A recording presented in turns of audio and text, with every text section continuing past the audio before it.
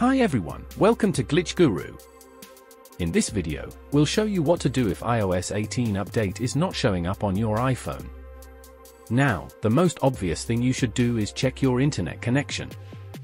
Make sure your Wi-Fi is working and avoid using any VPN connection.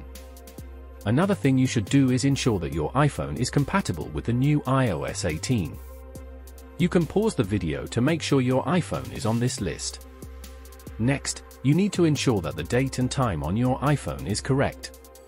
To do this, open the Settings app and scroll down to tap on General. Here, scroll down to tap on Date and Time.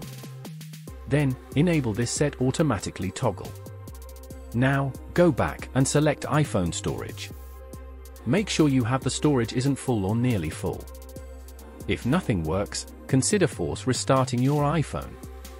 For that, press and quickly release the volume up button. Press and let go of the volume down button.